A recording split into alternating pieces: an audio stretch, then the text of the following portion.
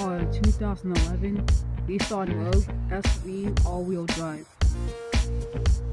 This video is going to consist of a startup, engine overview, and a complete and thorough look at the interior and the exterior.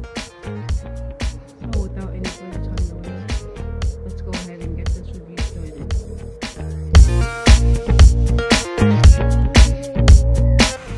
Have the halogen headlights on the S, SV, and Cron models.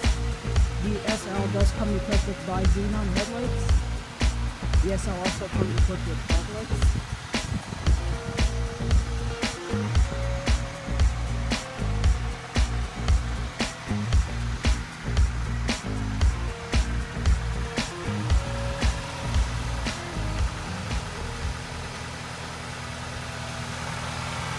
(17-inch alloy wheels).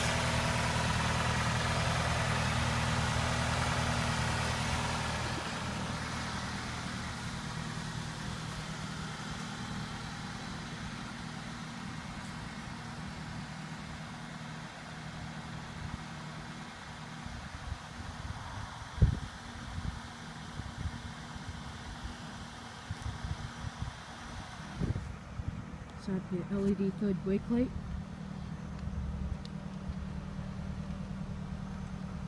As well as your red taillights.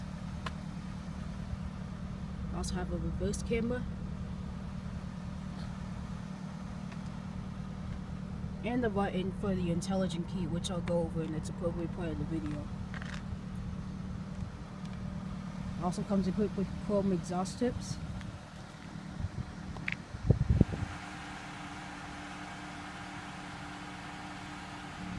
It also comes equipped with chrome door handles. And this has rubber door edge guards with some black and silver pinstriping and body and chrome colored side moldings.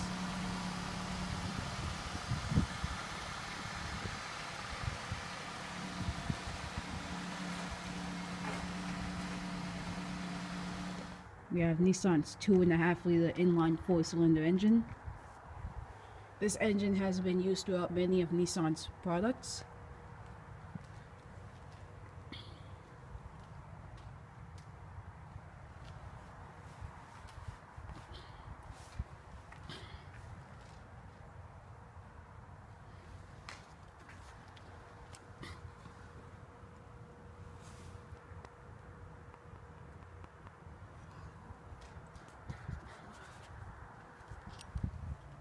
This SV comes equipped with Nissan's intelligent key.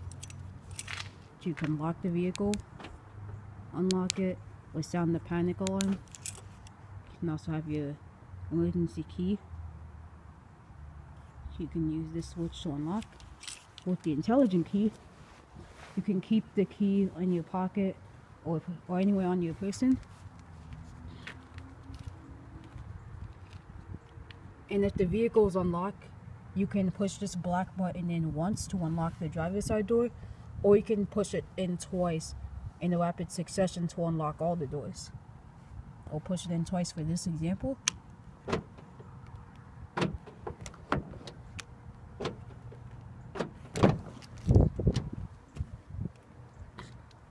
And all the doors have unlocked. Now if the vehicle is unlocked, you can push this button in again to lock the vehicle.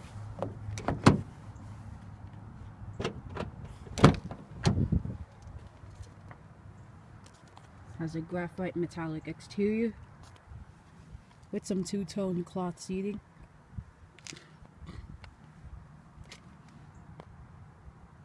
So has a 10-way power driver's seat, including the lumbar.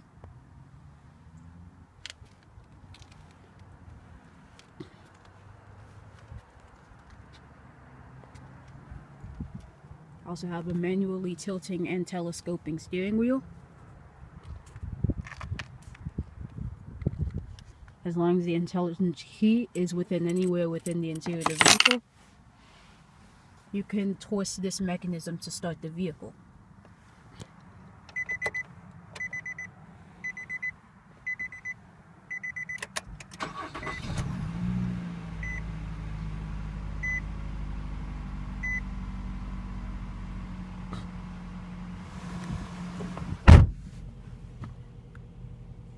Driver's side windows automatic up and down, all the way to just power. You also have your power door locks and your window lock.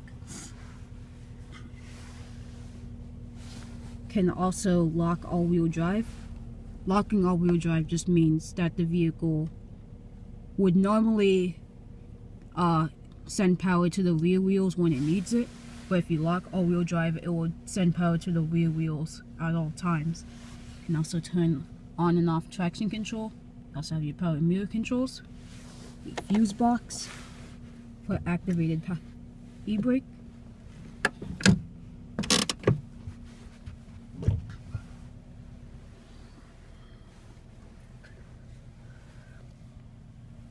so have your turn signal controls with your automatic headlights, as well as your high beam controls. Also have your windshield wiper controls, with this switch here being for the rear wiper. When the radio is on, you can use this to seek. You can use this for your hands-free or to accept calls. This button is to decline an incoming call. This is to adjust the volume and change the source of the radio. You also have your cruise controls on the right hand side. And the steering wheel does tilt and telescope once you dislodge it.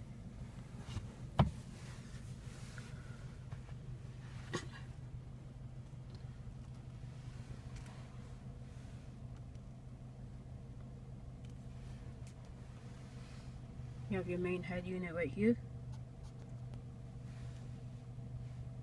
Just to turn on the radio.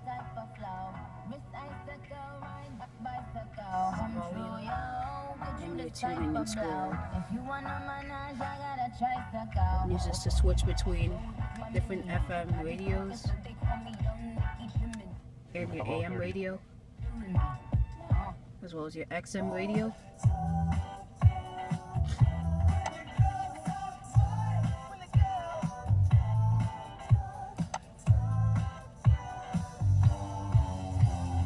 Now listen to your CDs or the auxiliary. If you push it in the tuning knob, you can adjust the bass, treble, the balance, the fade, as well as the speed volume, the aux level. Also select your category here. This one does have navigation as well.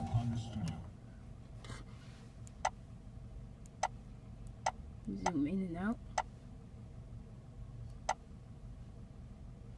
Store current position, so position, GPS information, the map setup. You can hit nav to take you to your destination, your home. Change some settings or go to previous destinations. And also hit setup to set up this whole head unit to the way you want it.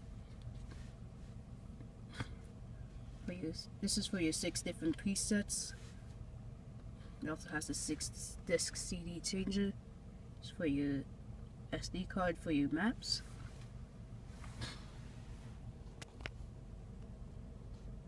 You have your climate controls down here. Automatic.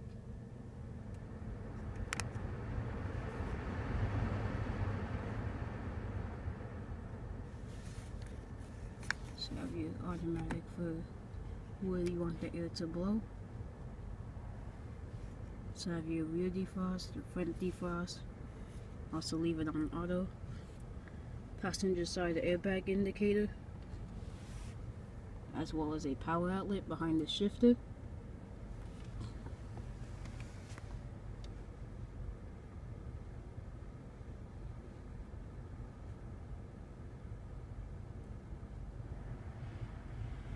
Also got your cup holders and a couple coin holders. There's also a coin holder in the armrest. And some storage with a auxiliary port and the USB jack.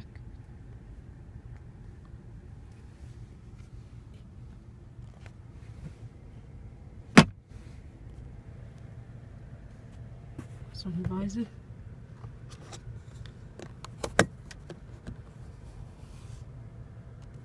The mirror and your vanity light off to the side. You also have a grab handle for every side of the vehicle except for the driver's side.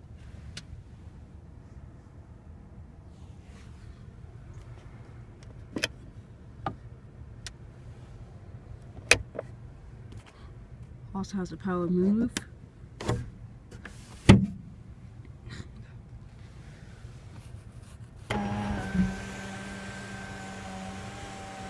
It's a one-touch automatic.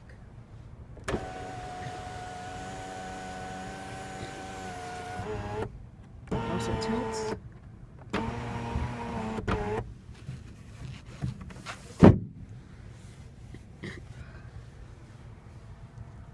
This button right here controls your trip computer. While this button cycles through the information center, get your average speed, driving distance, elapsed time, range, settings, and back to you fuel economy. You can scroll to enter your settings. It's changing the clock, changing your units, maintenance, alarms, your language, reset to factory settings.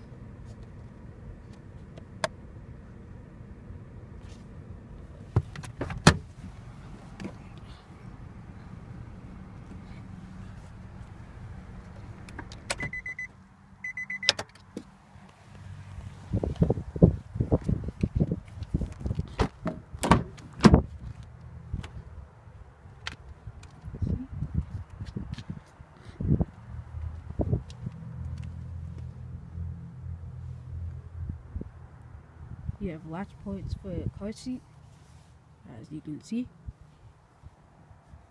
Also have 60-40 split folding rear seats.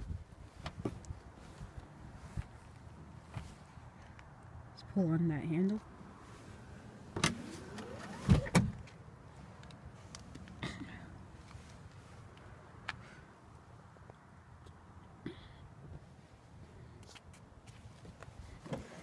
Just lift that back up. Great way to maximize your cargo room.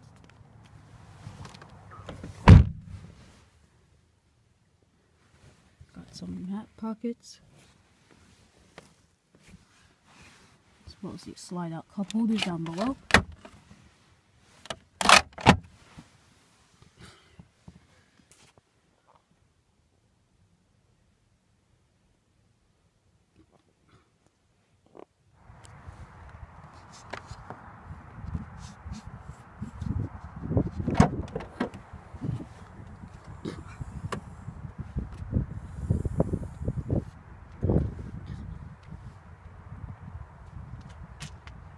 Plenty of cargo space.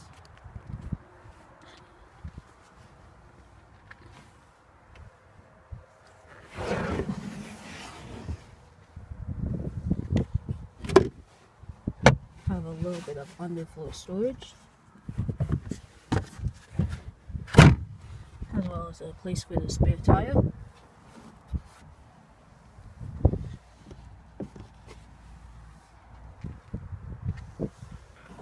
Come out. Some more extra storage.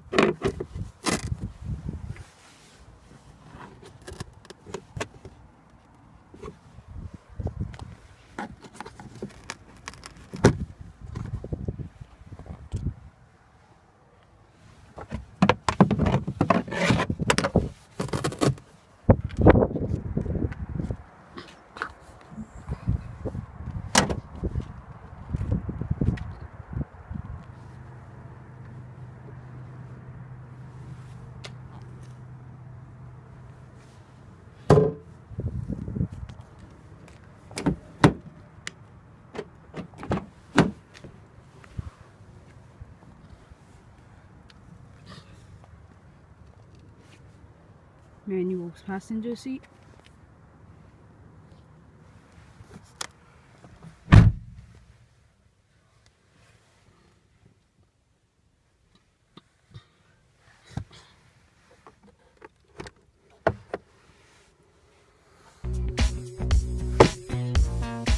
Very large glove box.